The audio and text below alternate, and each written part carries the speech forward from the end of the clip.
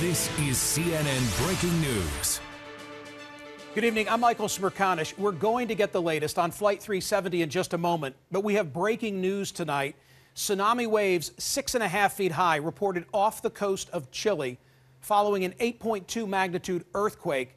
Chile's National Emergency Office tweeted tonight that it's asking for everyone to evacuate the South American nation's coast. Shasta Darlington has the very latest. Shasta, what are you hearing from the local media? Well, that's right, Michael. We're actually already seeing some evacuations underway.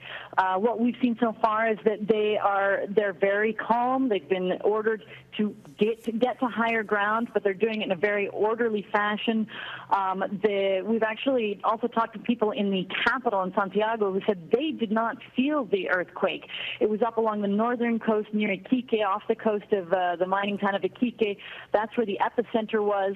So a lot of people in northern Chile, southern Peru, that's where it's really being felt, and that's where the evacuations are being carried out with a bit more urgency.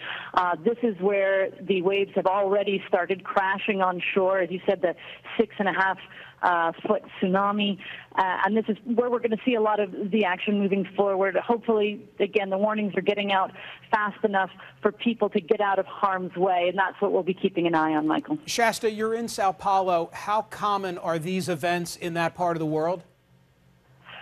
Well, in Chile, they're very common. In Chile, Peru, we see these earthquakes. We've seen tsunamis before. It's something that just happens time and time again, which means, of course, they're better prepared. They know when the warnings go out what to do. They gather just what's absolutely necessary and head for higher ground, and that's what they're doing.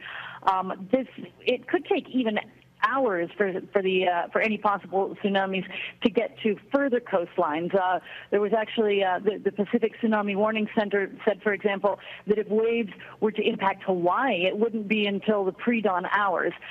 So what we're seeing in northern Chile is just the initial reaction of this earthquake, which could continue to spread, and so we're going to have to wait for that, Michael. Is there any anticipated time by which waves could hit landfall, or is it premature to know that? Well, right off the coast, or actually the coast nearest the epicenter, we are already seeing those waves. I guess the big question is, could they get bigger? 6.5 foot waves, not something anybody wants to see, but the concern is that we could get a bigger tsunami as the ripple effect is felt as it reaches further shores. Will the tsunamis get bigger, or could we perhaps not see any at all? These are the questions we're trying to get answered as quickly as possible, Michael. And Shasta, I know that it's all just unfolding as we speak, but you mentioned a moment ago there is a certain level of preparedness by folks in this part of the world because these things are not all that uncommon. Any sense of panic, or is it orderly as far as you can tell at this moment?